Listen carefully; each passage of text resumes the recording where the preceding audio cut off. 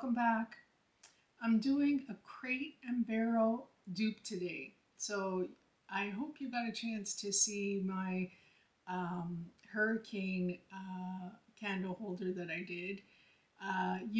If you don't, obviously those were from my light fixtures, but those are plain glass that you can even find at the dollar store. So with my black spray paint, I've been meaning to do this, and I had these signs sitting in front of me. You'll see what I'm talking about in a second. And I kept looking at them. Yes, I got to do them. Yes, I got to do them. So I thought I'm going to do that project next. So you see them. They're in front of you. I got more boxes over here.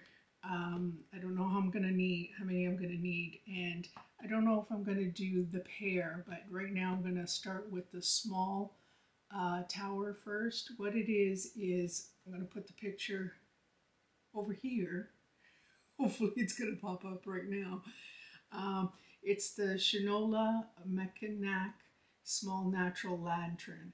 And I guess it's like a Japanese inspired lantern. So I really like it. And the natural look doesn't really go with my decor, but if you like that, you can always just, put your own coloring on it with natural wood seal or, brown paint, whatever you want to do, water it down. But I'm going to spray paint it black. Because it does come in the two colors. These blocks are perfect for that, and obviously you need wood glue and a touch of hot glue just to hold it while it's curing. Let's see how it goes. But as you can see, regularly $149.95, and they're on clearance right now, so $89. I mean, this is nothing. And so you can see the 4 posts. I kept thinking I'm not going to do them with the round dowels because I'm going to try to make it as close as possible to the original. So I had to go to the doctor's a few weeks back, and I popped into the Dollarama near that location, and I found something. Garage sale signs.